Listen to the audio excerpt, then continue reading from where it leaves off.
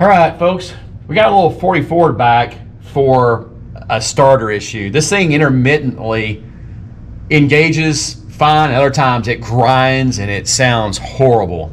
Typical on a GM Chevy starter, a lot of times you have that. So on a lot of your GM stuff, you gotta look and see where the Bendix here engages in with your flywheel. So I can see where they put some washers and they tried to shim this thing down. There's actually a shim kit for these things, and you actually use a paper clip, and when that Bendix, that pinion gear engages, you want to have about a paper clip's worth of clearance between the inside of, in between the teeth of the flex plate or flywheel and the pinion on the starter. And that's kind of how you shim them and you get them to where you get the proper engagement. So we're gonna get this thing off, and I can see where they just use some washers, which are really not right. It's probably shimmed. I can tell it looks like it's shimmed out too far. Okay, folks, let me show you something. This is how I check on a GM. So I take my a battery that I have, and I use a power probe. Power probe's your friend on any kind of old car to do electrical, start any of this stuff. So I've unhooked all the wires. The battery is disconnected from the car, but I put my little ground probe, my ground side on from my probe onto the starter, and then all I want to do is engage the solenoid. So I'm going to engage the solenoid here, and then now I can actually see where the starter is shimmed out away. Yeah. So I'm gonna get my paper clip, but this is the problem we're having. It's too far away. And I'll get the paper clip here in a moment and you'll see. But hopefully you guys can see that. Okay, my paper clip is wallering all over the place on this thing, folks. And I'm just hooking this thing back up again to the starter, to ground it. And then I'm gonna put my paper clip here again. Here. Here. I mean, it is all over the place. And also I want to show you, here's the washers they used. You can see they just used some washers. I suppose it works, but that's way too thick.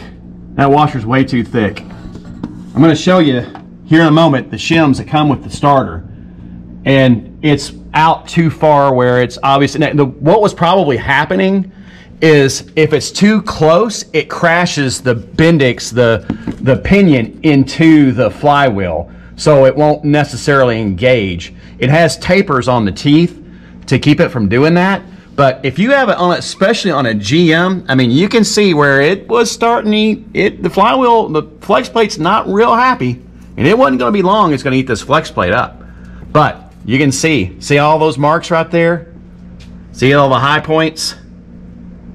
It was not making good contact. So we're going to get in. I'm going to show you the shims in just a moment. All right, we've got our old starter removed here, and I don't know what brand this is. It may have been an okay starter. I don't know. One time it may have been okay. But this is our new Power Master starter that I bought from Summit. And this is part number from Summit. I guess it's a 9112. Made by Power Master, and they have the instructions here, and they show you exactly what I was showing you. They show, and this is very important. So it comes with a shim to actually remove the block, and you can actually clock this starter. This is a clockable starter. It comes with a shim. It shows you the measurement, what they want, 100 thousandths between the pinion and the flex plate. So there's that, and that's how you can adjust it with this. I'm going to install it first and make my measurements. And then, if you look, here's what I was talking about with the paper clip. They talk about a wire, but I'm using my paper clip, which is actually about 28 thousandths thick, and that's what they want you to be able to stick that in. I just shim it so I can get it as close as possible, but not, if I can't get the paper clip in there, then obviously I shim it out just enough. They had washers in this thing. This is the washers that come with the bolts, but there were washers in here they were using because they probably didn't have the shims. Here are the two different shims. This applies to your Buick, Olds, Pontiac, and Cadillac as well. Chevrolet has I believe it's It's a catty corner diagonal bolt arrangement. This will work on either Buick, Olds, Pontiac, just like it will Chevrolet, because it has also the cross bolts. So it's a very versatile.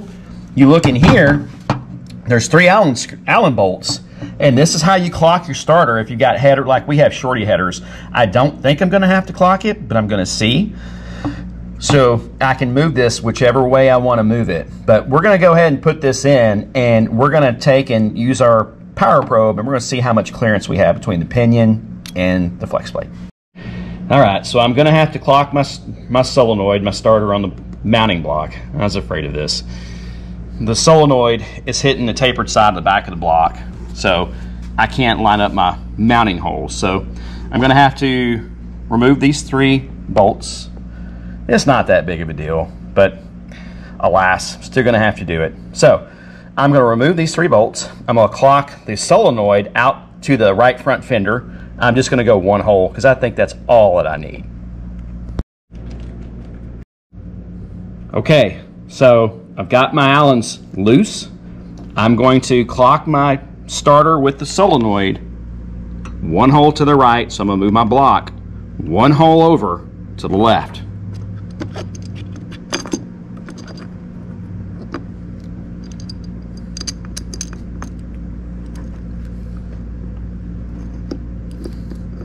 Yep, as you can see, there's your holes. This is where that shim would go if I need to back it out. So, just so everybody sees it, I'm gonna put my thumb over this hole here. I get this screw out. Now I'm gonna put this screw back in where my thumb's at. I'm gonna put it right here. I'm gonna clock it.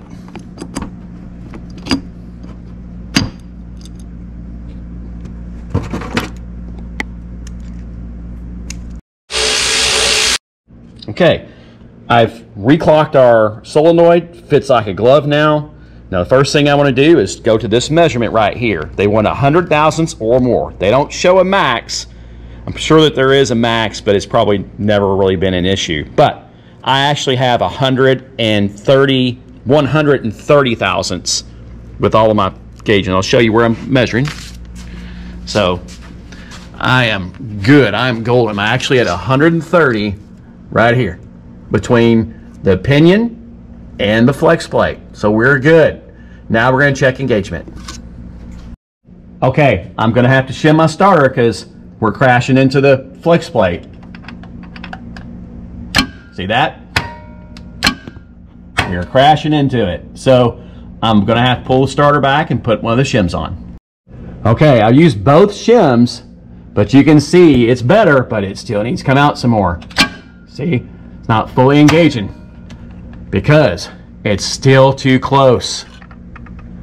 So we're gonna have to shim it out. Luckily I have some GM shims here in my toolbox. So luckily I have the individual shims, and you can do these 1 bolt at a time, and it's got the tab right here. So what I do is I back both starters down, but I don't remove the bolts. I just let the starter come down to allow me to drop 1 bolt at a time and slide this in.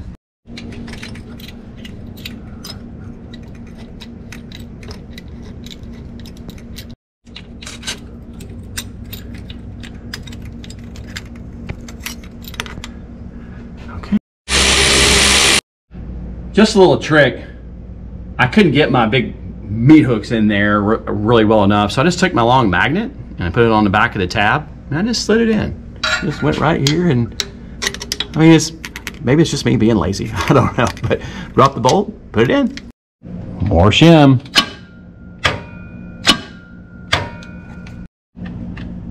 All right, now we got engagement. So I'm gonna get my paper clip. I'm gonna make sure I get my paper clip in, and we should be good. Okay, I'm gonna put my paper clip in. It's already kind of still there.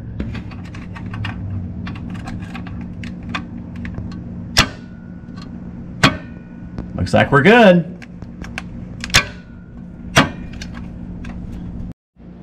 Okay, folks, that concludes it. So we got our starter in, and we didn't need to use any shims at all. When we took the original starter out, they had some washers on there that shim that starter way down, and a couple things I had forgot, and I learned on this, on the instructions.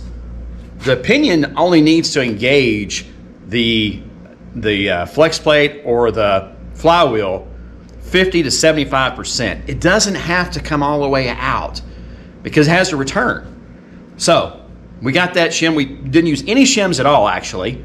Got the starter installed, used our 30 thousandths paper clip, and it's on the money now. You just got to, some of these engines, these GMs, you'll have to shim them. And there's different shim kits. You've got some that they're cut in half, and you can always cut these in half. You can actually use the Oldsmobile Pontiac ones and just cut them, and you can slide them in. And there's the ones that have the slots. But I digress. Let's see how she sounds.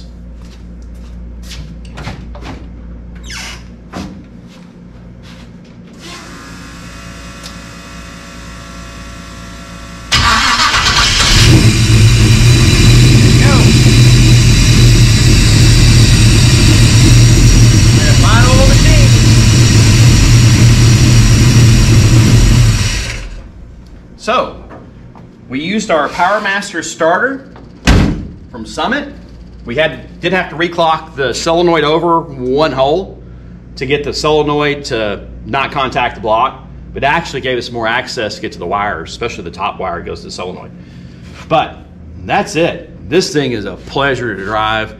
I can't tell you how much fun it is now that we got the fuel injection all perfected, the fuel system, the Pertronics. We did also make an adjustment on the 700R4 transmission. One thing I noticed when I put the Pertronics in, no matter where I put the timing, it had a bad clatter when you'd go uphill. And then it dawned on me that it wasn't downshifting like it should. And the reason why it was clattering, it was staying under a load. So when you go up a hill, you'd clatter. So I made a slight adjustment on the low car adjustment. And these 700R4s, let me tell you my experience with them. They're good transmissions. They're not bad transmissions at all. But they're extremely sensitive to line pressure. You've got to have enough line pressure to keep them happy. So now that we got that kick down hooked up and you've got enough line pressure, the clatter is completely gone. Going uphill, she kicks down like she's supposed to. This is not putting your foot into it or anything. Like a modern car. So anyway, that concludes it with the starter on the 40 Ford. I think I'm gonna go the long way to our friend Mike's house. He told me to go enjoy it and drive it. I think that's what I'm gonna have to do.